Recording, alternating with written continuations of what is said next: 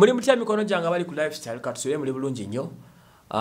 Ndi musanyufu nnyo bategeeza nti Rose Constructions gyeri ekola ku nsonga z'okuzimba ejja kuzimbira amaka amalungi ega renovating. Then aba Rose Construction number yabwe eri 0788847975 awo tuvuddewo bakubire bakuyambe.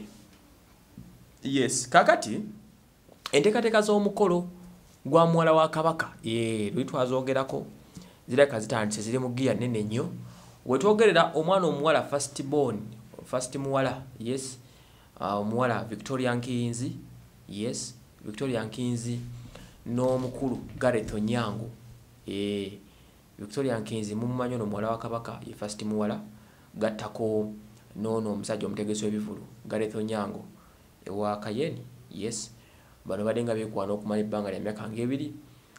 Enteekateeka ziwedde. Omuvubuka ono Kabaka yamusiima abeere mukoddomi we, yes, era ne bamuyita oba malirivu okuwasa muwala wa Kabaka. Ekyo ntikikaanyako ne kiggwa. Zino ze nteekateeka okwanjula n'embaga bigenda kumala biliyoni 2 mu obukadde 8, biliyoni 2 mu obukadde 8 ze sente zigenda okuggwawo ku kuteekateeka omukolo guno. Abaganya abakulu agenda kubeera omulangira w'Ebungereza amanyikiddwa nga Prince Harry n'omumbejja Meghan Markle, yes. Ye Meghan Markle, Meghan ono omuwala ava mu America yafumbirwa Prince Harry ow'Ebungereza. Sibwe guli bye bagenda okubeera abaganya abakulu. Then ne Kabaka wa bano wansona akwana ennyo awase nnyo buli mwaka. Ono gwe bayita Muswati buli mwaka ino wasa omukazi we Swaziland yagenda naye agenda kubeera mugenyi ku mukolo gw'omuwala Nkinzi muwala wa Kabaka ne Gareth Onyango. Era nga owa Kabaka bwalonze dda komiti y'abantu almost 1200 okulabika nti bategeka omukolo guno gaggadde ogenda okusooka ndoza mu byafaayo by'omwana wa Kabaka okufumbirwa mu generation eno. Yes, so okwanjula n'embaga byonna bigenda kuba bitegekebwa mu October ne November. Yes, twasemba okubeera ku mukolo ogw'obuvunanyizibwa nga guno gwali mukolo gwa Prince Wasajja. Yes, katugenda kulaba gwa muwala wa Kabaka guno mukolo ebira royal wedding eri kabisa. Era nejja kumenya si bitooke byokka naye ejja kumenya n'entindo. So bwe gutebe guli omukolo guno omukulu ono Gareth Onyango yanabagambye bamukyazaako. Kabaka yakkiriza omukyaza mu Lubiri ebbanda ne boogeraganya Kabaka ne mukoddomi we.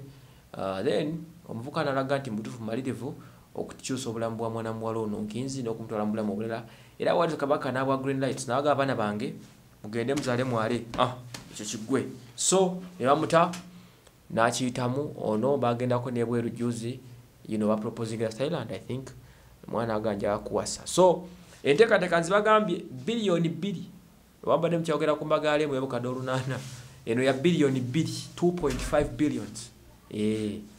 Buli biliyoni erimu miliyoni 10 eza Uganda.